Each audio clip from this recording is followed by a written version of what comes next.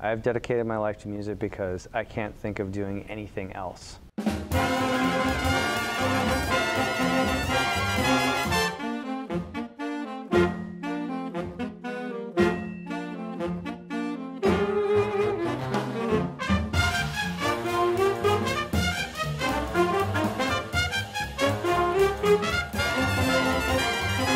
A musician, that's a word, huh?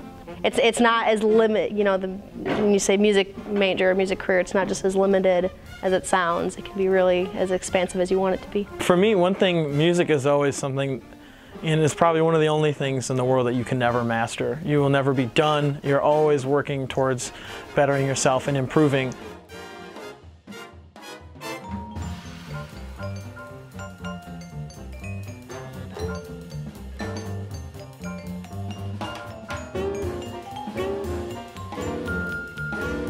I think music in general has a significant role to play in society. I think that's undeniable. I think it can heal. I think it can inform. I think it can challenge. I think it can comment on societal issues. And I also think it can be fun, and you can dance to it. I think it has all kinds of different roles to play. And when done well, I think it is vital to human beings. Music can be very, you know, therapeutic when you need it to be.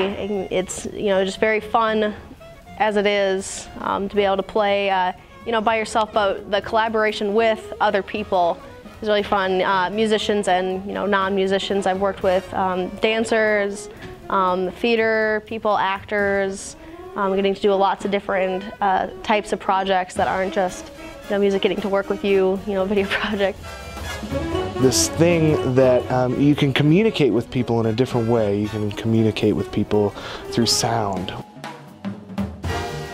In jazz, especially, I find more of a creative outlet there. You're not just interpreting melodies, but you're creating your own emotion and expressing your way through there exactly how you want. And I don't think you get that through any other types of music.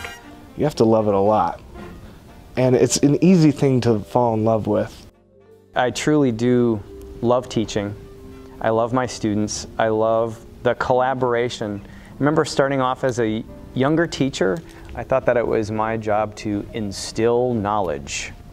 And I quickly, well, maybe not so quickly, I realized over the years the best way to inspire and engage students is to make it a collaborative process and to ask a lot of questions rather than give a lot of answers. I think, you know, the best teachers are the ones that ask really good questions and can lead students to answer them for themselves.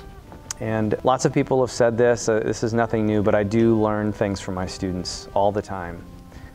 You know, I think that, you know, just making music together is such a privilege, really.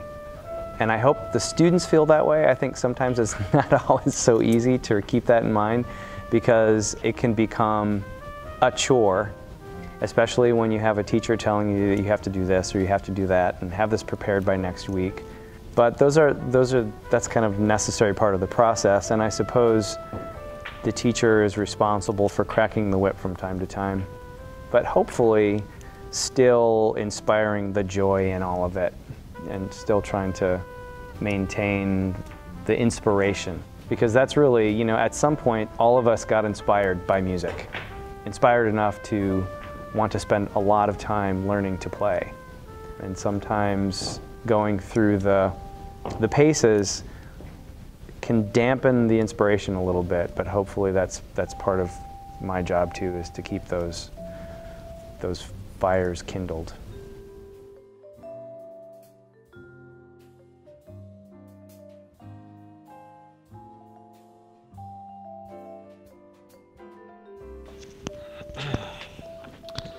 Just like talking.